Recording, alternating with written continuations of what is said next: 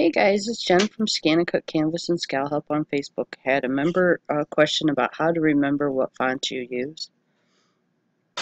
You used to be able to go up here to log window and project info.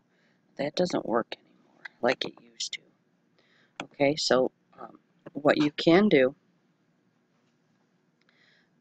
is type your font below it somewhere, what you used.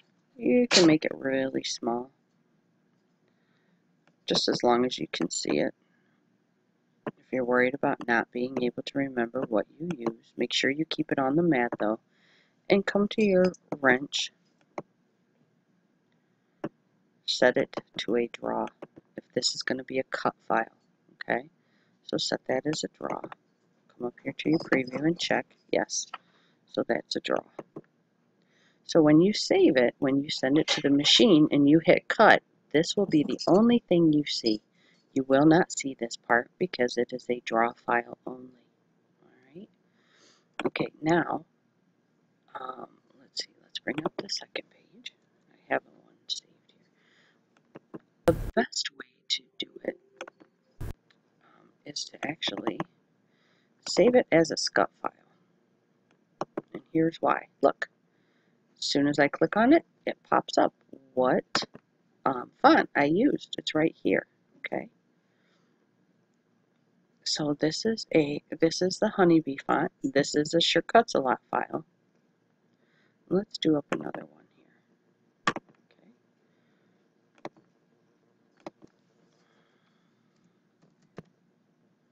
Let's do a happy birthday. Okay. So now if I want to change this, come over here. I'll go to my favorites and understand if you want this to remember, you have to make sure that these fonts are actually stored in SureCuts a Lot, not just the one-time uses. Okay, so let's do a Dom Loves Mary. Okay. All right, so we'll do a save as.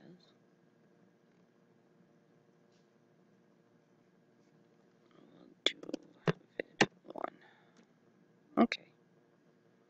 So let's fully exit out of here. And let's restart the program.